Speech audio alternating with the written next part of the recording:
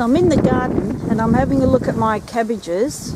I had a beautiful crop last year, but this year I seem to be having problems with a little pest. So you get this moth, cabbage moth, that will love to munch away on your leaves. On close inspection, I found some of these eggs.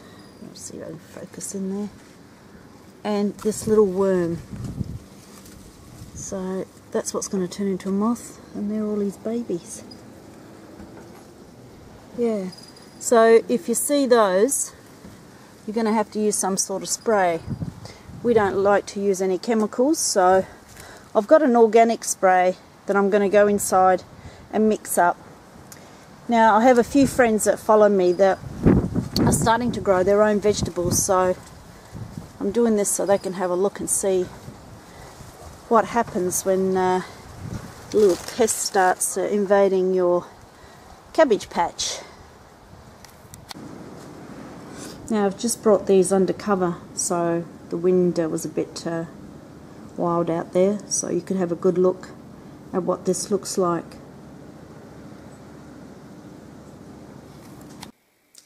So for the spray, I've got some cayenne pepper, and I'm going to use a teaspoon, and I'm putting it into a container with some water, and some garlic powder, and just a teaspoon of that as well. And just give it a good shake up, and then I'll go out and give it a spray, and hopefully that'll solve the problem. So I've given this a good shake, and now I'm just going to give them a spray.